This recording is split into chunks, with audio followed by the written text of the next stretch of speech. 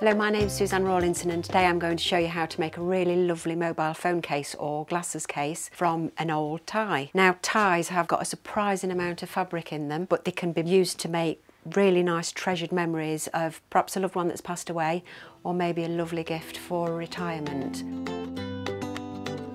First of all, before we start the project, what I'm going to do is I'm going to show you just how much fabric there is in a tie. Now, ties are often worn for work and then discarded, and everybody's got a bag full of ties and doesn't know what on earth to do with them. So basically, if you look inside here, and I've already removed the stitching from there, you've got a really nice little piece there that we'll use later. That's the bit that your tie goes inside. And then all that there is there's one string that goes all the way up the tie, and that's the only thing that keeps that tie together. And I'll show you just exactly how much fabric there is. And then when that's out of the way, you've got all of this fabric. Now, this inside we use for reinforcing bag handles, so keep that. And then you've got this nice little piece here that's already sewn for your project, but you get all of this fabric. And very often you can pick a tie up in a charity shop for 50p and it'll be 100% silk. So it's very worth having a look out for something pretty. This tie is the one that I've chosen for my mobile phone case cover. So if you can wrap that around, and what you need to do is just check and see how far you need to actually fold that down. So what I'm going to do is I'm going to just pop a little pin here so that I can see where the top of that is. Okay, I'll just put a pin in there to hold it in place while I do the next step.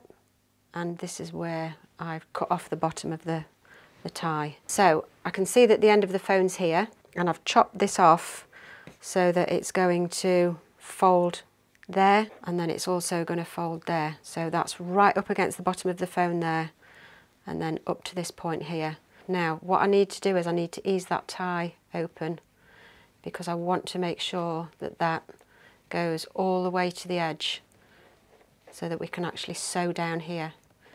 So when you've opened that up enough, pop a pin in it.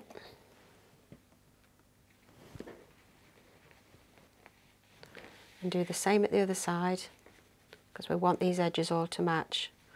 And once that's pinned in place, I can remove the phone and I can sew that on the sewing machine.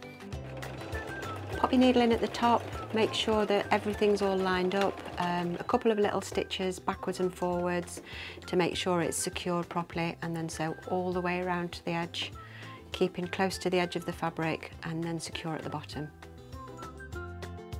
So that mobile now fits nicely into there and pops over, and what I've done is I've chosen to put a little snap fastener on there to keep that together. This is another little one that I've made, and it's got like a handbag catch on it. Those would need to be put into place before the sides were sewn down, and then they magnetically fasten nicely. This original mobile phone case is I've put a little rivet in there, a little eyelet, and used the centre back part of the tie, just tied a little knot in it, put that through there, and that makes a nice catching loop. And this is a part of Nan's old necklace, and then that's sewn on there as well, and we have a nice loop there, and obviously that adds to the memory of that.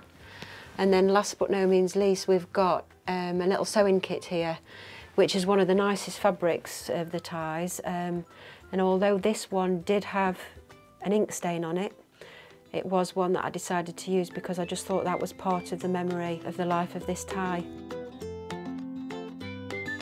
Thank you for watching our video. I really hope you enjoyed it, and don't forget, before you throw away any garments or unwanted fabrics, let's think of some creative ways to recycle it.